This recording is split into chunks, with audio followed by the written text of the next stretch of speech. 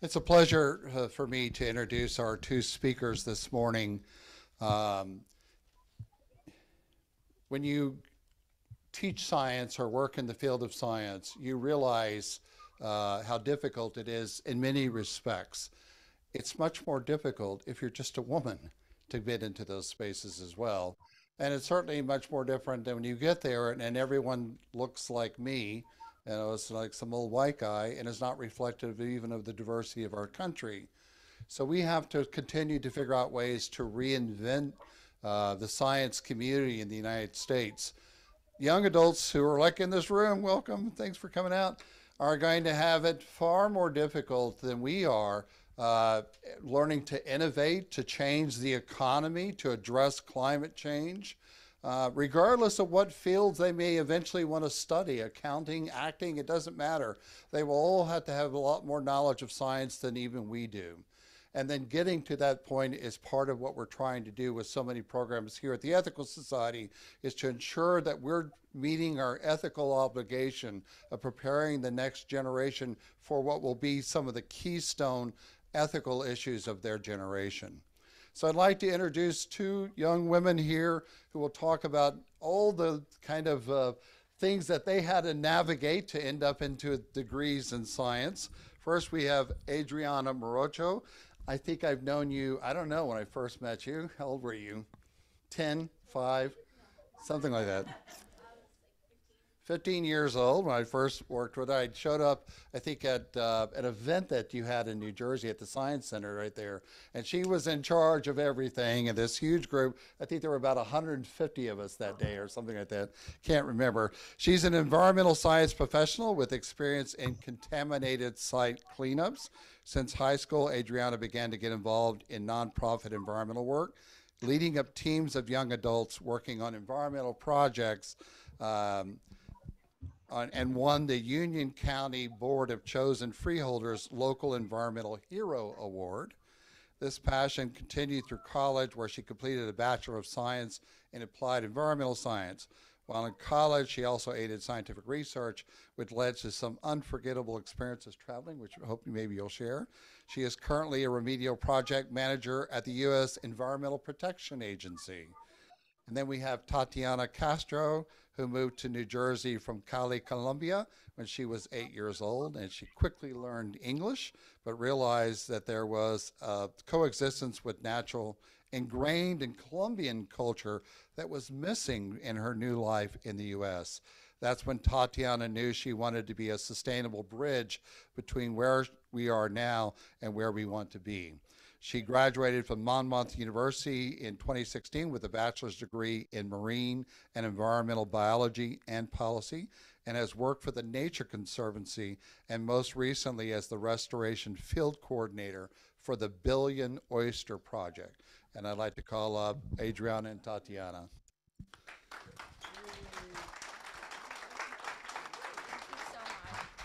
Turn your mics on. Testing.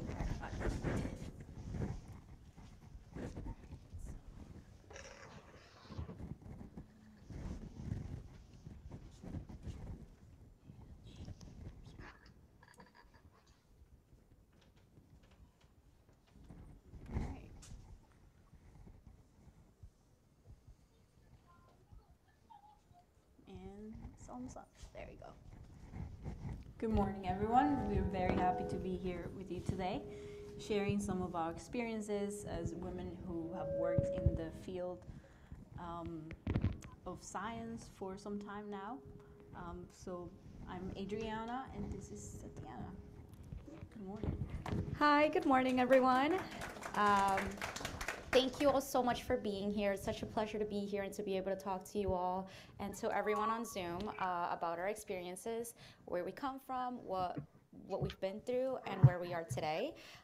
And so we're going to go ahead and get started. So I guess I'll be the first one here. I was actually also born in Ecuador, and I came to the United States when I was 10 years old and hated it. I was used to very living in an environment where there was a lot of nature, and we went to Elizabeth, right next to Newark, New Jersey. There wasn't a lot of nature and a lot of litter, and of course there was also a culture shock for me. It took me a few years to get used to, so I spent a lot of time watching documentaries about climate change and environmental documentaries in Discovery Channel.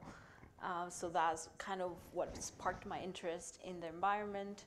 And eventually I ended up joining an environmental club in my high school, which is kind of what led me down to this path of science, specifically environmental science. I ended up graduating from Rutgers University in 2016 as well, in environmental science, and have been working in this field ever since. So just wanted to share with you a little bit of my passions in case some of you can relate. I'm really into waste management and resource conservation, so everything that comes into recycling, even though it's not very good at times. I also enjoy cleaning things, which is kind of related to my current job, which is cleaning polluted sites, being groundwater or soil that affect people and the environment. Environmental education, kind of what we're doing here today. I love animal welfare, and so doing a lot of home DIY projects. I love that. So after high school, I graduated, while in college, let me take a step back actually. While in high school, there was this program that also got me into research. One summer during high school, I attended a program in Rutgers, Newark, which was related to insects. And most people don't find that very appetizing. But what I happened to learn during that time was the importance of aquatic invertebrates, so insects like dragonflies, damselflies, mayflies. Thank you. Wait, what happened? Oh, here it is. And that it got me.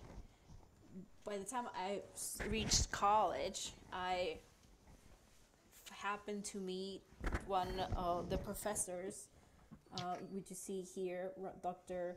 Jessica Ware, in the train station. Can you still hear me? Yeah, hold on, I got you. Put it a little bit lower.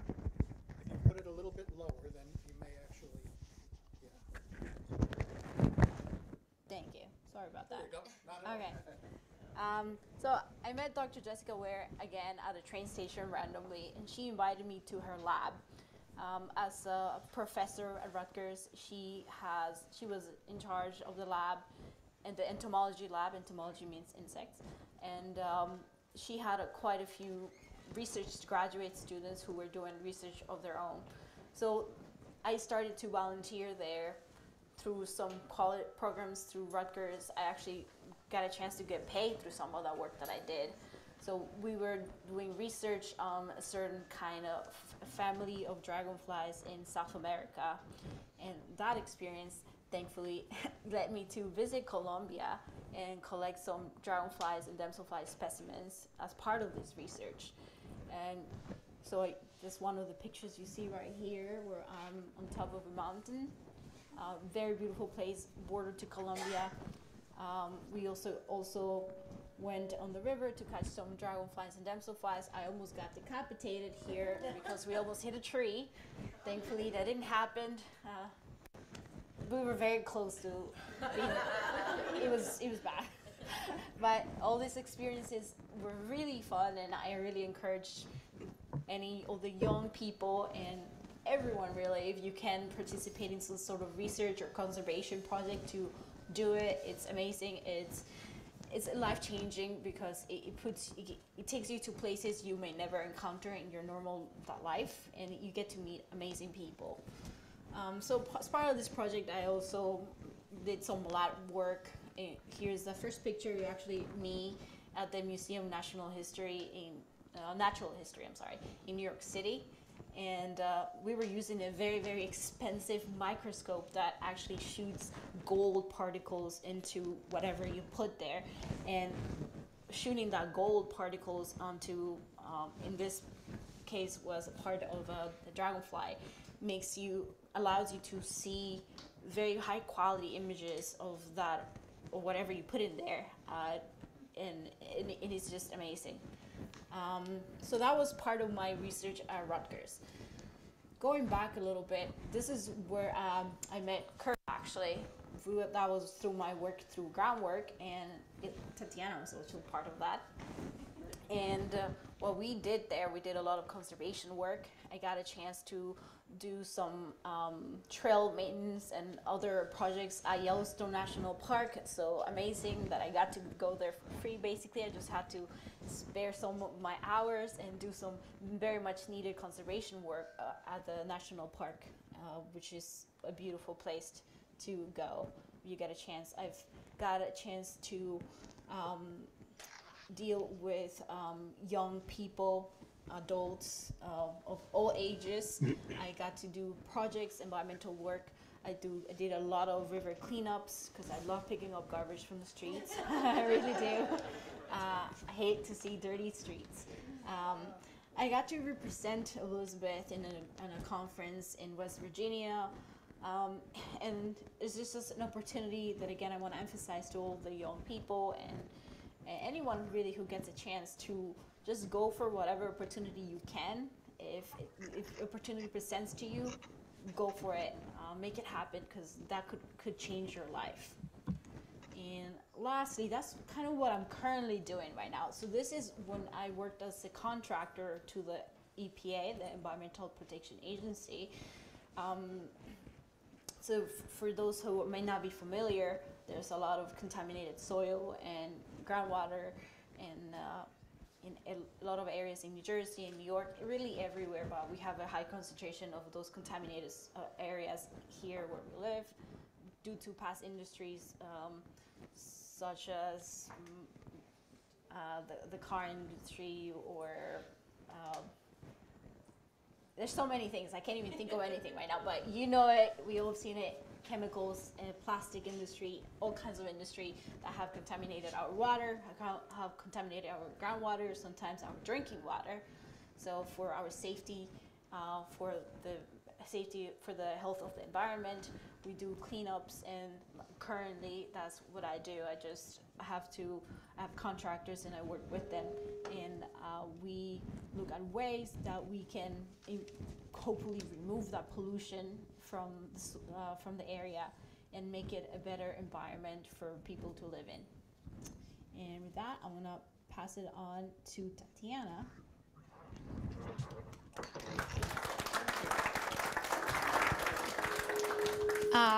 Hi everyone. Alrighty, so my name is Tatiana Castro. I was born and raised in Cali, Colombia, and I came here when I was 8 years old with my mom and my brother. While I was living in Colombia, I took it for granted how easily it was to just have access to nature. You know, you just go to the park or climb on trees, or, you know, run on grass and run around with your friends, and being outside was just so part of my day-to-day basis that I never realized how that's not the case for everyone until I came to this country, and my day-to-day it was no longer composed of being outside and chasing birds or climbing on trees. It was more of me being indoors and with a lot of TV time and a lot of screen time. And so I missed that part of my life in Colombia. And I realized that it was affecting me a lot, because every time I went to the park with my family, it was just like, it just felt like I was a little bit more connected back to home. And so I think from there kind of stemmed my interest in, like, what's the difference, like what's happening, why is it different here than it was back home. And my grandmother was a huge influencer in my life, and what I chose to pursue. She always believed that it was our responsibility to speak for those who don't have a voice. And in this case, it was for Mother Nature and for animals. And so she always raised me with that mentality of like being that voice for them and protecting whatever we can, whatever was in our power to do so. And so I think that that was a big factor as to why I decided to go into marine biology when I went to college. Originally, I didn't know specifically what I wanted to do. I just know I wanted to do science. I like being in the lab. I like experiments. I like science. I like nature. I just want to do science. And then when I started researching colleges, I was like, what sounds the most exciting to me? Like, what am I really going to enjoy doing for 4 years? And then that's when I realized marine biology was probably what I would want to really like do, because it sounded fun to me, right? And so I was always told, do what you love, and then it'll never feel like work, right? It changes once you get a little older, but the root of it is true. So once I was in college, I also minored in psychology, and just because, again, it was something that was interesting to me.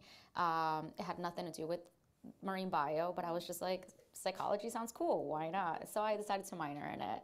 And because of it, actually, it led me to being able to study abroad. And I'll explain that in a little bit.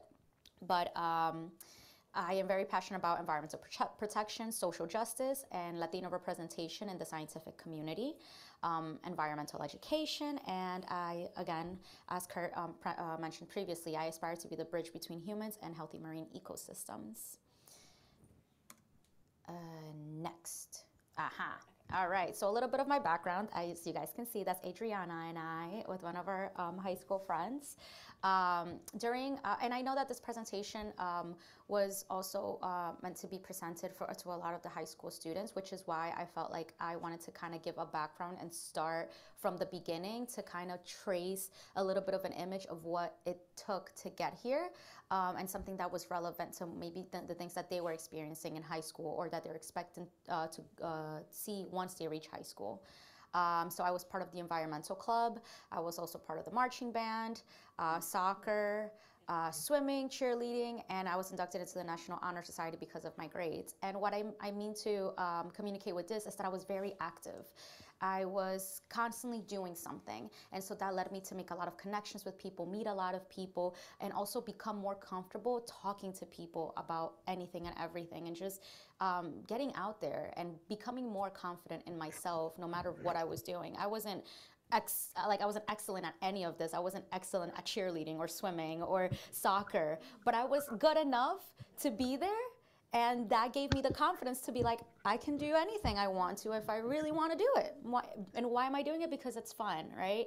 And also because when you're going to college, the more active that you are on doing things, and the more that you have on your resume, the more interesting you look, right? So it's like, oh, you're able to handle all of that and still good grades? All right, have you done community service? Yes, I have. Are you involved in this? Yes, I am. And so kind of to try to check all of those things off and having fun doing it was a big motivator as to why I was continuously involved in my high school. Once I got to college, I worked as in the mailroom. I worked all sorts of odd jobs in college because, you know, like we have to make it work somehow. And I do want to mention that the only reason why I was able to attend college was because of the EOF program, or the Educational Opportunity Fund, that I was very fortunate to be able to get granted because of my grades, because of what I did during high school, and because of my GPA. I was able to get a lot of help to attend college. I was able to attend Monmouth University, which is a private university, and private universities are very expensive. And so the only reason why I was able to go to college is because of this fund, because somebody believed in the work that I could do. So they believed in me, and they believed that I would be able to do something good in college. And so I took full advantage of that.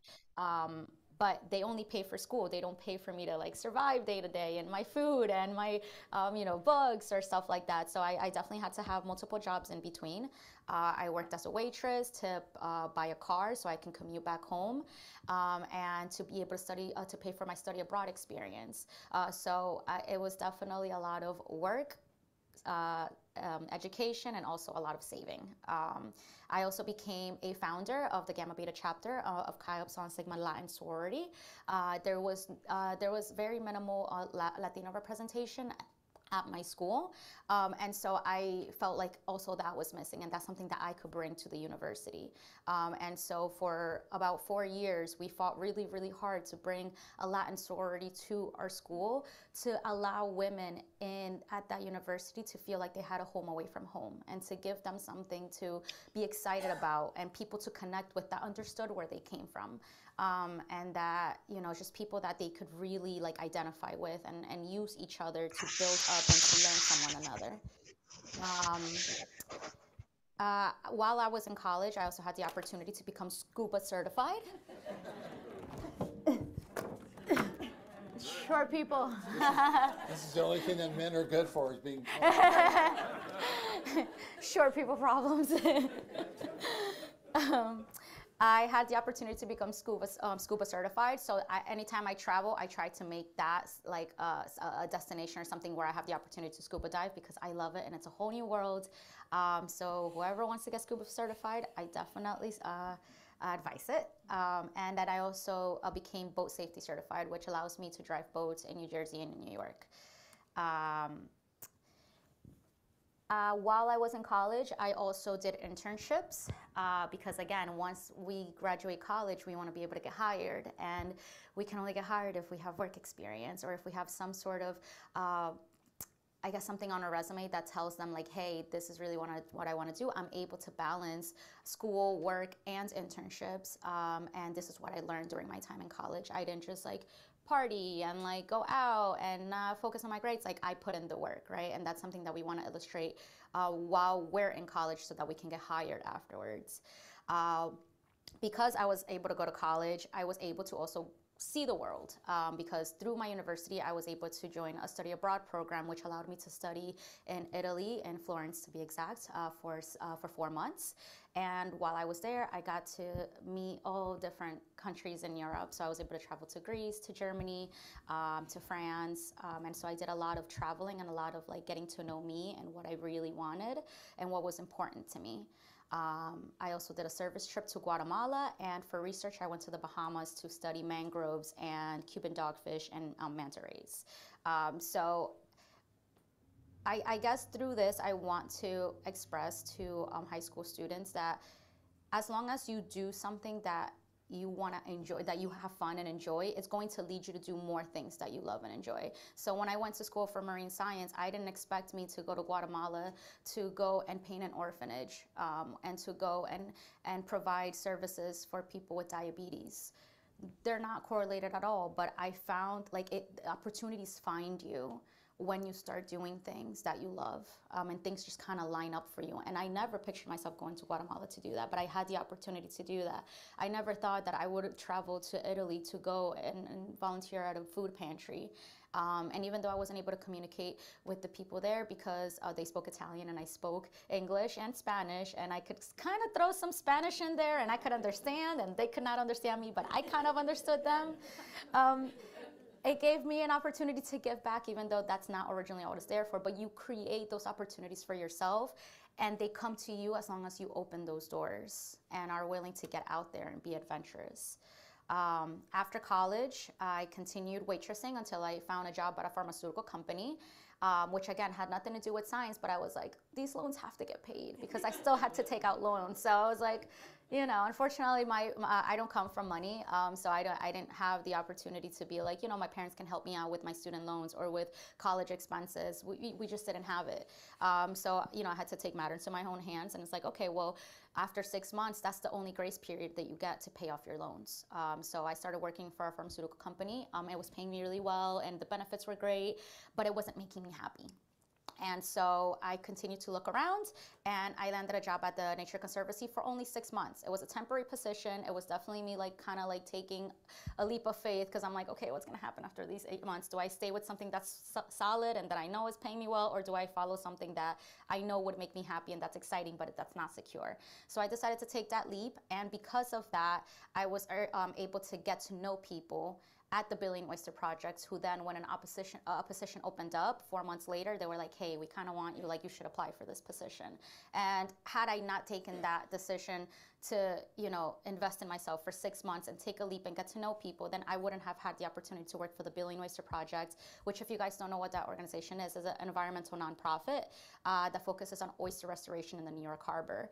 And so oysters are super important, and I advise you all to go and look into oysters. They're like super cool. And they look like they're not cool, but they're really cool. And I got to work for them for 3.5 years. And so that's been kind of my experience.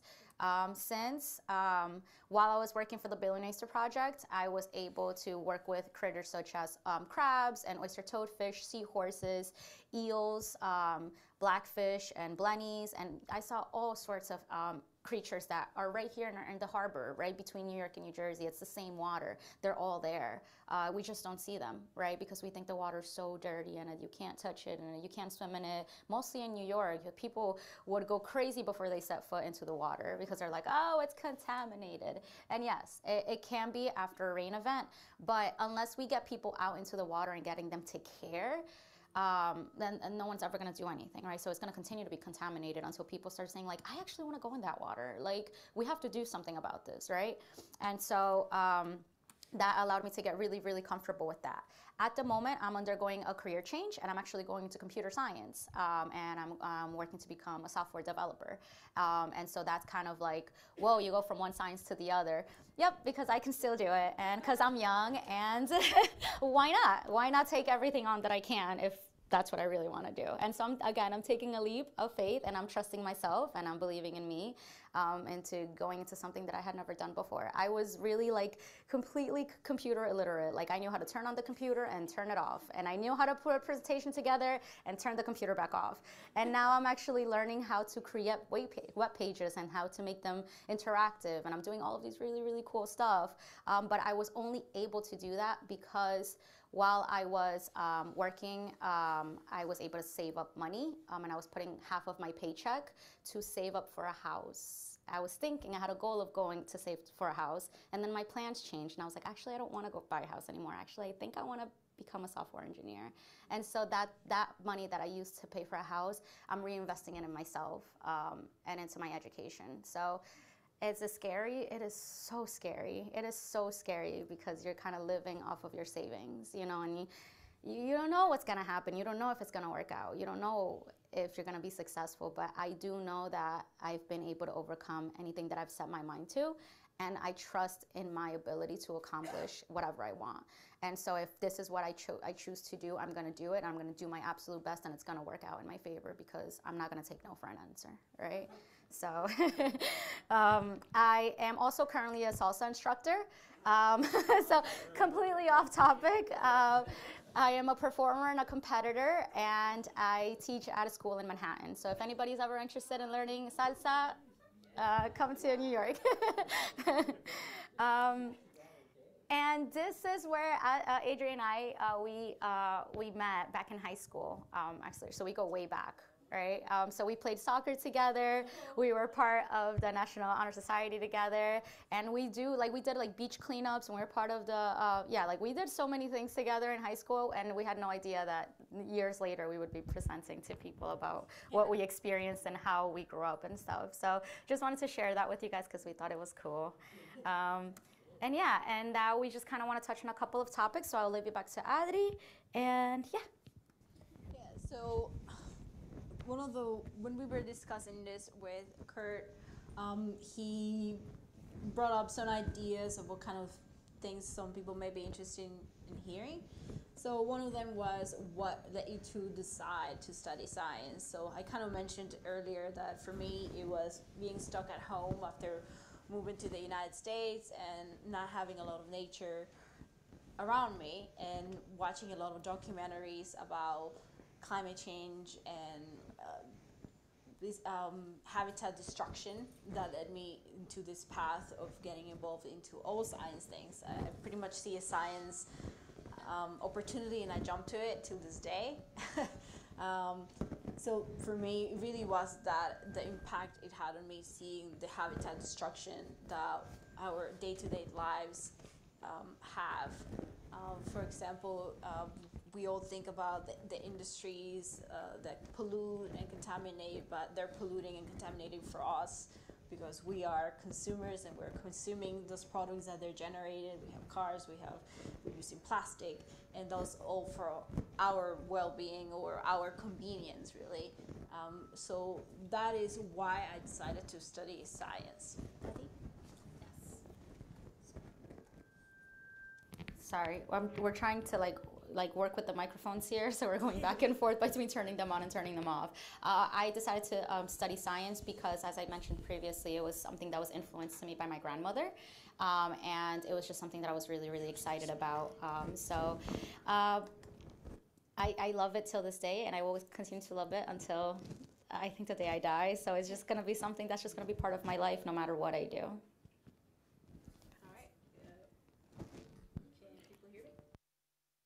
Now? Okay. So next question, what did our family or friends think about this? All right, my mom was not thrilled when I told her I was doing environmental science in college. She really wanted me to do like a lawyer, and she kept telling me that until almost a year before I graduated college. But then she saw me traveling, and Latin parents do not like kids leaving the house. So that was, I mean, I literally, to attend the program I did during high school for the summer, I had to cry my eyes out till they can let me go. And in college, same thing, I had to cry my eyes out so my parents would let me go. And honestly, that's the best thing the parents can do, especially when the kids are going to do something that is going to benefit them, even if it's not immediately in the future, or it can benefit the community, because you just gotta leave the nest to do well for the world. And my mom still mentions it from time to time. Oh, you should have been a lawyer. But then she sees, that it makes me happy that I work with people, the community, and she's okay with that now. And I'm doing well for myself, I should say. So she's definitely very happy about that. Oh wait, you have your. Okay, here we go. So my family was very supportive. They're like super proud of me and of what I have accomplished with marine biology. They were super like, let's do it, like you got it, you know, no matter what you do, we believe in you. And that's something that I'm super, super grateful to have still now, even with this career switch. Like a lot of parents would probably be like, what are you doing? We just spent all this time in college and now you're all of a sudden giving it up. But they're just like, no, like if that's what you want to do it. So they were really, really supportive in that aspect. The one thing that they were very supportive mentally and emotionally, financially, they couldn't, right? We just didn't have it, and so that was on me to make it happen. So I think that was one of the things that was a huge barrier for me, was the finances, because again, like maybe if I didn't have to work while I was taking classes, then maybe I would have been able to focus more on classes or more on internships or more on networking and getting to know people, right? And that's gonna go into my third advice, but just finances can really be either detrimental or could really affect the way that somebody moves in certain spaces. And I know I've been very privileged to be able to say that I went to college, that I had the opportunities that I've had, that I've traveled the world. But it has been, it definitely is challenging, and it continues to be a challenge. So I would say that that's probably one of the biggest barriers for me, has been economically making it happen. All right, last one. What advice would you offer other young women, especially Latinas, to help them succeed? And also, what would you have done differently? I guess I want to start on that one. I think I would have tried to cry a little harder, so my parents would have let me go study abroad. I think that would have been a life-changing experience. After I started working professionally, I traveled a lot. I mean, I was out for months. And it was great. So thankfully, after that, my parents let me leave the nest. But yeah, I would recommend anyone, as Tati would probably, study abroad if you can. What advice would you offer? I say jump at every single opportunity you can. Obviously, also be picky, but if you can attend, I think the biggest life advantage that I've had has been that I attend places I go, I show up, and usually show up on time. That's very important. Be there, sometimes even just getting to know professors that can lead to opportunities, getting to know teachers, you see a flyer of an event happening, what is this? That sounds a little interesting, maybe not, but go check it out.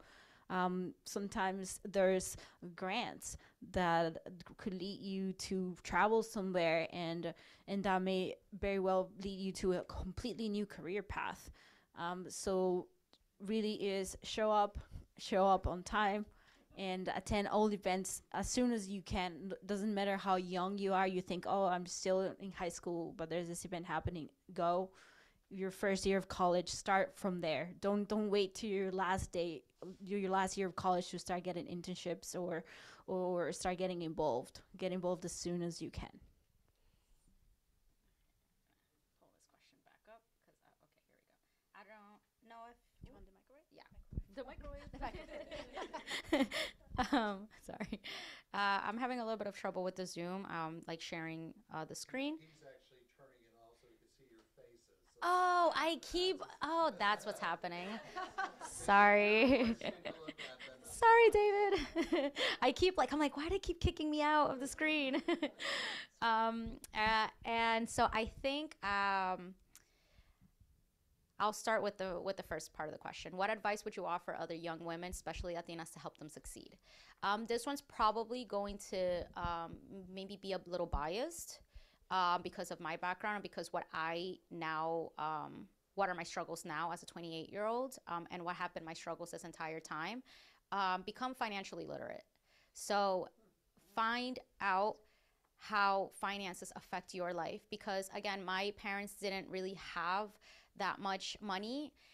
They were just making it, they were just getting by. And so becoming financially literate wasn't really a luxury that they could be like, oh, I'm gonna go and invest into this and invest into that, or I'm gonna put money on my savings here and my savings there, right? But I had that luxury to do that, and I have the privilege to be able to sit back and be like, you know what? I have a home, I have, food, and I have a shelter over my head. Like, let me figure out my finances now so that later on in the future, I don't have to miss out on an opportunity because of finances and because of money.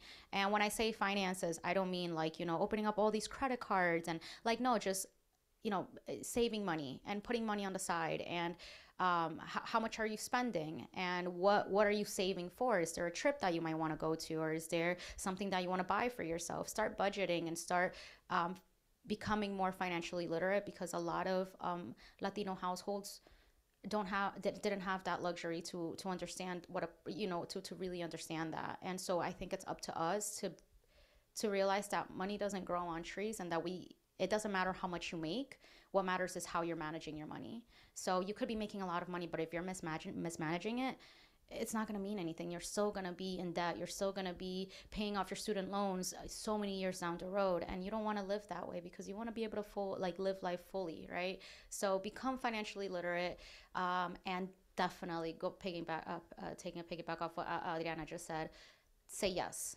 Say yes to everything. Say yes. Even if you have to wake up early on a Sunday to go do something, do it, because it'll be rewarding and it'll pay off, and maybe you'll connect with somebody, or you'll be able to be reminded of what you did to get to where you are today. Like, that's what's happening to me now. It's like this presentation allowed me to reflect on everything that I've been through to get here, and that it doesn't matter if right now things are uncertain. I got this, right? So keep pushing, say yes to everything, and give yourself the opportunity to live and to experience things, because experience is really all you're gonna have left. Money comes and goes, friends come and go, but the things that you put yourself through and the experiences you live today are going to continue to shape you for the rest of your life. That's it.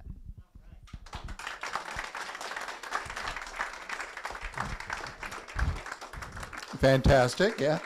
We have time for just a couple of questions. If someone in the audience y preguntas en español también. So if anyone wants to ask anything, Susan. Thank you. Thank you. You both are very impressive and just wonderful. So thank you for coming this morning. I have a master's in science in speech pathology, and it was a very scientific program. And it's a second career for me. So somebody said, doesn't matter how old you are, young you are. It doesn't matter how old you are either. But when I was in high school and junior high in the 70s, I didn't understand too much of math or science, and I was told, girls don't really get it, don't worry about it. You like to read, do English. And then I got into this program, and it was hard, but all you had to do was read and do the effort and figure it out. And I would like to say that that is also part of it. Putting in the effort, you get the benefits from it. And Adriana, you were talking about your parents and family kind of being naysayers. Did either of you have any other than the family, have any naysayers as you were growing up?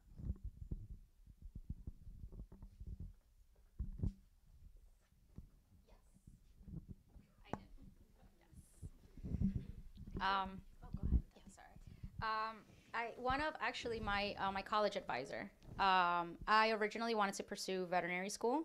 That's something that I had always thought from when I was little. I was like, I want to go to veterinary school.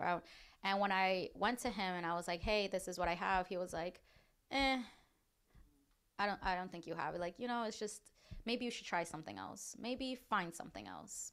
And so that to me was very influential because of him. At that moment, because I thought he knew best, and because he was my advisor, he was an adult. He lived life. He knew science. He was the person that I was looking up to. And if that person told me, I don't think you have it, you should probably pursue something else, I believed him. And I don't know, maybe one day I will pursue veterinary school. Who knows? I don't know. Maybe I will. You're never too old. And if at any point in my life I realize that that's still a passion that I want to pursue, maybe I will. But at that moment, it did shape my decision, and it did have an effect on the decisions that I made moving forward. Do I regret becoming, a marine biologist? Do I regret? No, I don't, because it has been very fulfilling, and it's my life, and I'm still living it and on my own terms. But your words do have an effect on people. So don't think that just because it's like, oh, I just gave you my opinion, she didn't have to listen. It's not always like that, mostly when you have a position of power, like being someone's college advisor, right? So that was definitely one person that it still sticks out to this day. And to me, really was mainly, I would say, my parents and not being supportive of usually me going away to seek opportunities. But other than that, I've had the luck and the privilege to have very supportive mentors throughout my life, through groundwork specifically, I should say. It was a very supportive community, and they were very always encouraging. And I think it really depends on who you are involved with, who your connections are. And since I've been very involved my whole life with anything science, I jump at those opportunities. I've had always very supportive people around me who encourage me to follow anything that may come my way. So. And how important it is to create opportunities like at Yellowstone, and for us to continue to fund science things so that we can get young people out there and for them to experience science. Yeah. Other questions in the room? If not, we're going to go online. Yes, ma'am. Just a suggestion. Back in the 80s, I used to, first I was invited, and then it just became a thing to speak in high schools to groups of mainly girls, although boys weren't prohibited from coming, on taking up a career in engineering. I was an engineer, and what you're saying today would be such a fabulous presentation in high schools to high school age kids. And I don't know. I was very fortunate that my company supported my doing this about once a month, going out for a couple of hours and doing one of these talks. If your employers support you in doing it, please, my son's a high school teacher, and he switched schools recently, but he had been in a school in Perth Amboy, and those kids would love. It would be wonderful for them to hear the kind of message that you're bringing. They would have loved it. And David, if we have any questions online? We do not have any questions on Zoom. Sounds like Tati and I are going on the road. Yeah.